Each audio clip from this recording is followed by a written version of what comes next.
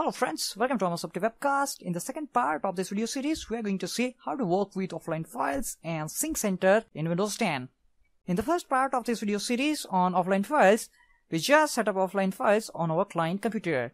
And in this video, we'll see more about the Sync Center at client side. First of all, what is Sync Center? Sync Center is a feature of Windows that allows you to keep information in a sync between your computer and files stored in a folder on a network server known as offline files. These are called offline files because you can access them even when your computer or the server is not connected to the network. Basically, it handles the data transfer required to synchronize the content of a network folder when you work on it offline. When you are connected again to the network, it will sync the files you have modified in offline files. Sync Center can be launched by searching from the word sync, and also you can use control panel to open a Sync Center. Now let's search for Sync Center and let's open Sync Center. Now here you can see offline files are there. Now if you double click on it, you can see the sales data is there.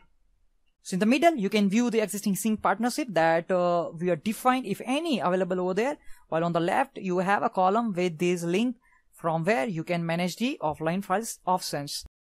Now, if you want to manually initiate a sync, how you can?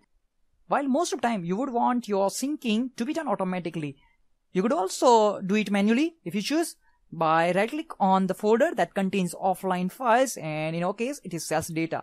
Just right click on it and select sync sales data, and as you can see, the sync is completed successfully. So you can manually synchronize, or you can also create a schedule sync job to synchronize your offline files. Now here you have options for schedule. Click on it. Let's select sync item name, and that is sales data. Click on next. Now here you have two options when you want to sync to begin at a schedule time. Means, for example, you can set a particular day or particular time. But in our case, I'm going with when an event occurs. For example, every time you log on to your computer. Click on it, and here we have options. Choose what event or action will automatically sync offline files. Start syncing when I log on to my computer, or suppose my computer is idle for at least 15 minutes. In the background, start syncing. And you can also select this box if you want to sync when you lock your windows or when you unlock your windows. Here you have more options, like start sync only if you can specify the condition the computer is awake, means not in a standby or hibernate. And you can also select the computer has been idle for at least 50 minutes and then start the syncing. You can also select the computer is running on external power, means suppose if you are using laptop, that time these options are helpful. And stop syncing if you are using battery, like here we have options, the computer is no longer running on external power. Now suppose if you are using laptop, that time do not start the synchronization to saving the power. Click on OK, click on next, and you can specify the name as you wish. I'm not going to specify any new name, just click on save schedule to save the schedule, and that's it. So this is the way how you can manually synchronize, or you can create a schedule for sync job. We also want to see how to resolve a conflicts. For the demonstration purpose, again I'm going to disconnect these networks. So let's close this, and now we are not connected with our server. Now let's access the share folder again. Okay, after waiting for a few minutes, you will see your folder is there, sales data, and under sales data, let's open the report file and going to add another line. Hello, this is second line added by user sales1. Okay, remember we are currently not connected with our share folders. Okay, click on close, and on a server at the same time, let's open a report. And over here, I'm going to add third line added by admin. Click on close and click on save. And that's it. Let's come back on our Windows 10 computer.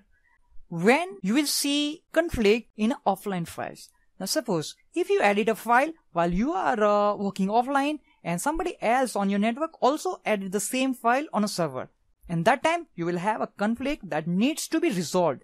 Windows will skip syncing those files and mark them as a conflict, but that's easy to fix with the help of Sync Center. Now first I'm going to connect the network again. Let's select connect network, and once you are connected with network, then after open Sync Center. Okay, open Sync Center. When the Sync Center opens, click on a View Sync conflict. But as you can see on the console, we can also see there's a one conflict. Click on it. It will be click automatically on a view sync conflict. And over here, you can see the file where there is a conflict. Now, if you see the detail, you can see a file was changed on this computer and the server while this computer was offline. To resolve the conflict, just right click on the file and select view options to resolve.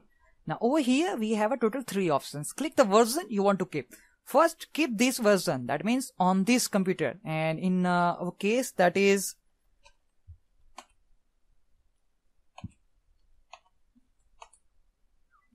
this is the second line added by our user sales1, and this is the copy which is available on this computer. And on a second options we have a keep this version, and that is the version of our share folder. Now if you see on our share folder, we have a file named third line added by admin, and third options which we have keep both version. The top version will be renamed as the report sales1 version 1. So if you want to keep this copy, that time you can select this. If you want to keep the copy on the server, and that time you have to select this. And if you want to keep the both version, that time you can click over here. Let's select keep both version, and the conflict is resolved. Now click on view sync partnership. Just right click on it and select sync sales data.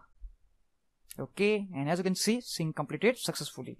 Now if we access the share folder, under sales folder, under sales data, open sales1, and over here this is the report file which is from server, and that is edited by our administrator. The third line edited by admin, and this is the copy which is edited by our user sales1. And this is the way how you can resolve the conflict by using the sync center. So that's it for this video demonstration. Thanks for watching this video.